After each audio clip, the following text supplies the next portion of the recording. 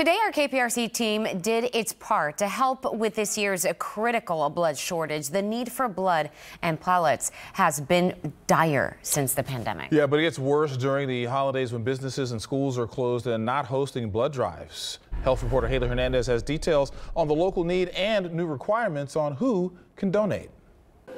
You may have heard that one donation can save 3 lives. I spoke to a woman today who says you never know when it could be you or someone you love.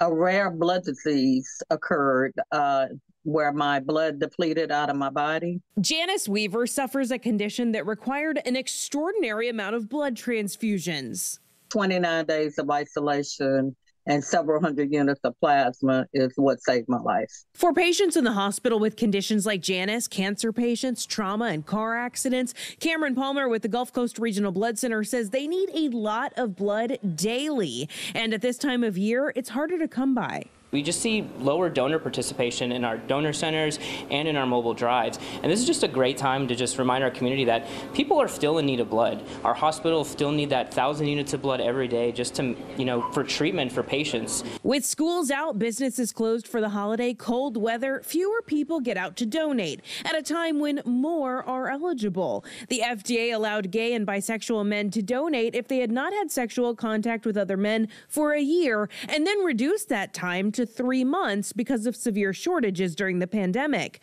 with the FDA now weighing the possibility of eliminating that policy for monogamous men in the future. Weaver says since her close call 10 years ago, she's been a huge advocate for people to donate. She hosts drives and encourages friends and family to give all year round. For more details on how you can donate this holiday season, go to click2houston.com. I'm health reporter Haley Hernandez, KPRC 2 News.